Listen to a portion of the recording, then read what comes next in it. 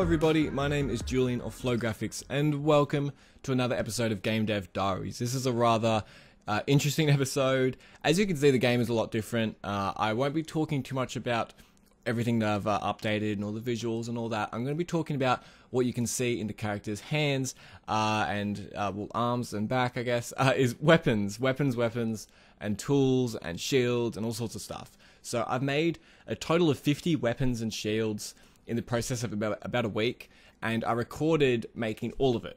So you can see me from start to finish make every single one of these weapons that you can see on the screen right now, like every single one. It took about 12 hours. The recording itself is about 12 hours. It took around 20 hours to make all of these. So yeah, look, it was pretty rough. It took a long time, but you know, you do what you can. I thought it'd be a fun video to actually explain my whole process for 3D modeling and how my whole sort of workflow works, and you guys can see me make all this sort of stuff from start to finish. I thought could be pretty cool. So look, let's just get straight into it. As you can see, it's going to be pretty sped up because it's 12 hours of footage. So I'm going to be going through pretty quick on the screen, and I'll basically just be talking through what I'm doing. And you can see I've already sort of put stuff into the game, and that's what's really important for me for making any sort of 3D stuff. It's having a super easy workflow. So one of the things that makes your workflow really quick and easy for importing assets into games and quickly seeing what they look like. One thing is called texture packing or sort of sprite atlas. So basically what this is, and you'll see it pop up on the screen every so often, is these textures. You can see right here, and you're thinking, what the hell are these? So this right here is the one texture.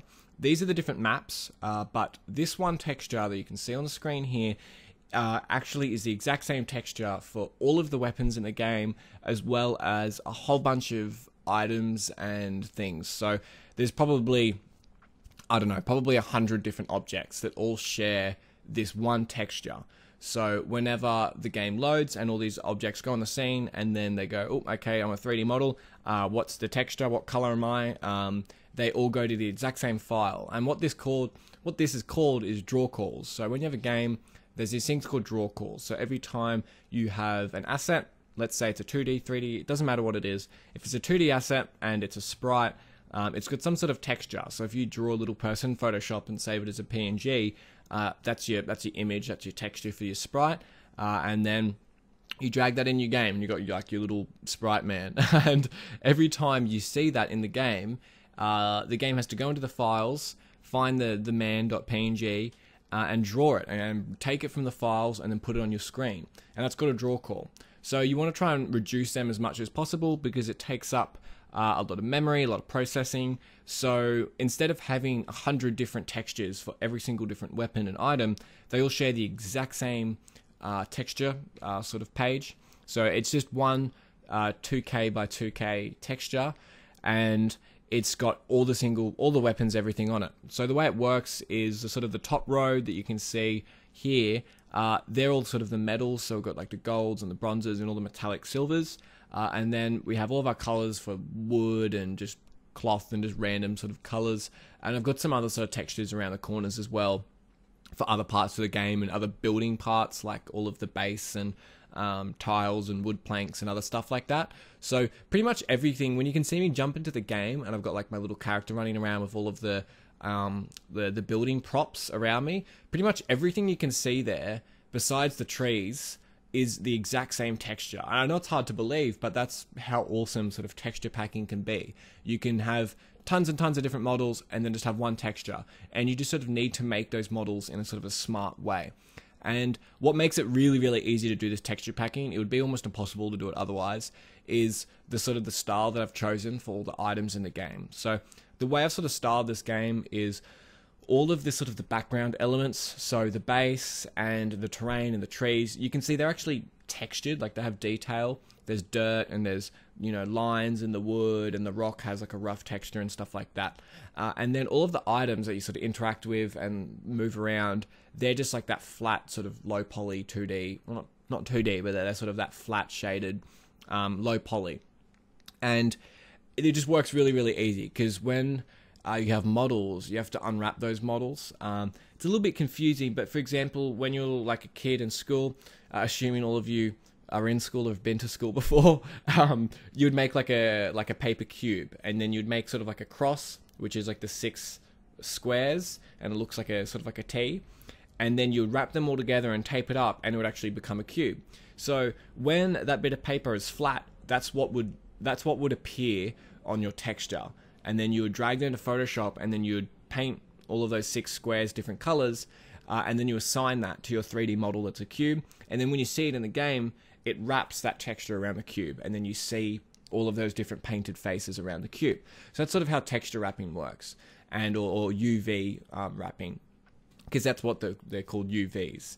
And yeah, it can get pretty complex and pretty crazy for like detailed items. Like I'm sure you guys can imagine what that process would look like for some of these more detailed like staffs and axes and things. It would be tons and tons of all these different little cut out shapes that I'd have to manually like color in, and it would fill up like a massive area just for one weapon. So the way I've done it is I've done like a cheat way where I've just made all these different sort of colored squares on the texture atlas, and then I just select a whole bunch of faces of the model, and then I drag big parts of the model and just drag them onto that color. And what it does is it just means it turns all of the areas that one color, and it's just a single flat color. There's no texture, there's no detail, it just turns everything that one color. But it makes it really, really quick and easy and efficient to make all these different models. So like you can see me making here, like this mace, I just simply select a bunch of the faces on the outside of this mace, like the spiky bits, and then I go into I'm cleaning up a bunch of like gross topology here, and then I go into the UV map and I select them all, and you can see all these little triangles here, and I just drag them to the white, and I make them lighter, and then they're lighter.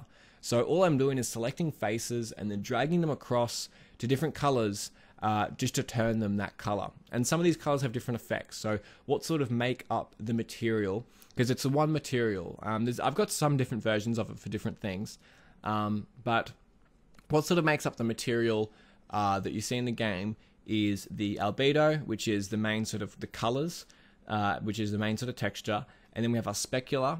So this is all of the like the metallic. So white means like 100% chrome, and black means it's not reflective at all, like wood, I guess you could say. And then we have glow. So some of these staffs have sort of glowing gems and things like that. So, you know, black means doesn't glow, the colors means it glows that color. The brighter and the lighter the color is, the more it glows. And it's pretty simple. It's just made up of those 3 things. But when I'm making models, I can drag any part of the model to any one of those squares, and it will suddenly be that color. It will suddenly be chrome. It will suddenly be metal. It will suddenly glow.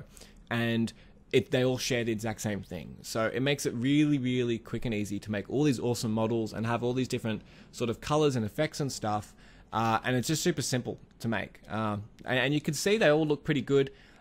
Even if they were textured, even if I went in and sort of hand painted, you know, little specks of metal on the swords and the wood grain on the handles and all of the, you know, the fabric on the fabric on the parts that you grab, and all those sorts of details, you wouldn't even see it because they're quite small. Like, you know, the character's pretty small in the game and he's holding a small weapon. You wouldn't even notice those details. So it's perfect. And like you can see me with the hammer here, I'm sort of going through and trying to figure out what parts I want of the hammer to glow. And you can see just simply by moving those parts of the hammer to a different color on that texture sheet, suddenly when it's in the game, it glows and it looks awesome. And the rest of the hammer is this really cool metal design. So it's super, super simple, easy. And then if I want to change things about the texture sheet, I just change one little thing on the texture sheet and it affects everything because they're all sort of assigned to that one texture. But yeah, that's something, if you're really interested in 3D modeling or game design, or you're currently starting to try and get into art or anything like that to make games, yeah, look into texture atlas, texture packing, or making like a sprite atlas, and draw calls and what they mean, because it can make your game way quicker. It can make your life way easier as an artist. Because at the end of the day, if you're any sort of creative person, to make use of your creativity, you really want to be spending all of your time doing what you're good at. And, you know, I'm good at look, I'm not great at 3D modeling, to be honest. I'm not that good. There's lots of people that are way, way better than me. But I do what I can. So I'm decent at 3D modeling. I'm good at texturing and doing sort of like effects and rendering and lighting and all that sort of stuff. And I really, really enjoy concept work and coming up with ideas and stuff like that. So I want to spend all my time doing that. I don't want to spend all my time mucking around doing all like the annoying technical stuff and saving files and dragging them and doing all, you know, just all the annoying stuff. You don't want to be doing that. So if you can make your life easier, always try to do that. And yeah, so look, all this is in Maya. The programs I use for game design are Unity, Maya, I use, or Maya, however you want to say it. They're pretty much, Maya's pretty much the industry standard for 3D modeling. I went to university for game design. I have a degree in game design, if you didn't know, and we used Unity, and I would still use Unity even if I didn't do the degree. I love it. I've used Unreal and CryEngine and some other engines before, but I like Unity best. And I've used other 3D modeling software. I've used Blender, and also what's it called? Blender, and there's another one, I forget the name of it. 3ds Max is another one. I've used 3ds Max, but yeah, and I have Cinema 4D, and I use Cinema 4D for like product rendering and like 3D animation stuff for like advertising. I do that sort of stuff on like a graphic design level, but not for game design. Game design's all Maya. So yeah, and then I use Substance Painter and Photoshop for doing textures. So the whole texture you can see me doing in this video, it's all Photoshop. It's just like punching down squares and colors on Photoshop. For some of like the cliffs and the trees and the wood and some of the stuff you can see in the game, that's using Substance Painter. Substance Painter is amazing. I won't get too much into it in this video, but definitely worth checking it out if you don't know what Substance Painter is. It's just awesome. It's a really, really cool tool to texture 3D stuff. Or 2D stuff as well.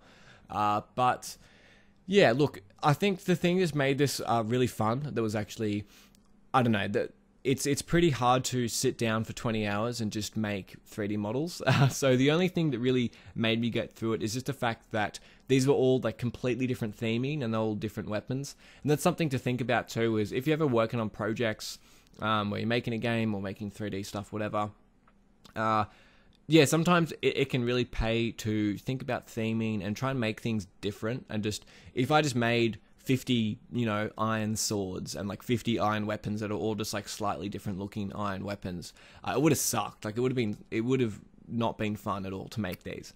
But the reason why they're all themed differently is because the way Lens Island, my game, works is there is like a island which is like the town, and there's all different traders and people on the town, and they sell you stuff that's related to them. Like, for example, there's a pirate merchant, so there's all those scimitars you can see on the screen right there to the left.